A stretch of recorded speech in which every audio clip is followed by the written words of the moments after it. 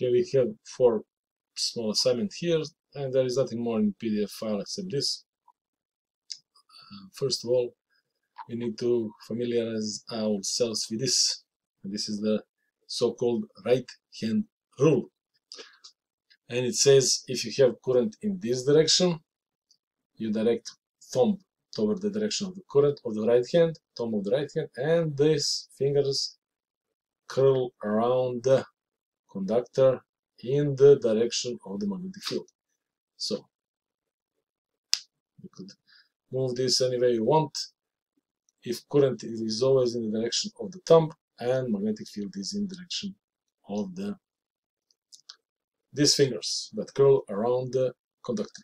So magnetic field is, as you can see, circular around this long conductor. Okay, now let us go back to the assignment. In the figure below, find the direction of the current in the wire that would produce a magnetic field shown as shown, directly as shown. Okay, you have here a conductor, and upwards is into the paper, and down and below that is from the paper.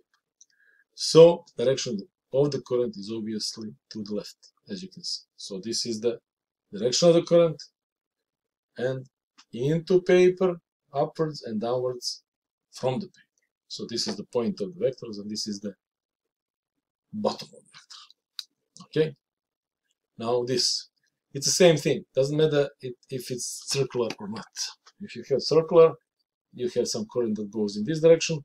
You curl your fingers around that conductor with thumb in the direction of the current.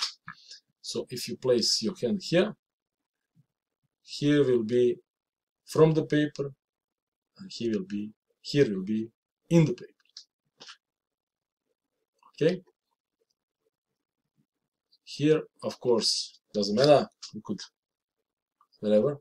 So here is into the page, here is from the page. If this current would go downwards, then it would be other way around. That's all there is to it. There's nothing more in the PDF file, but if you want to read it, you can. For complete written answer, please follow the link in the description. If you want more of this, please subscribe and tell your friends. Thank you.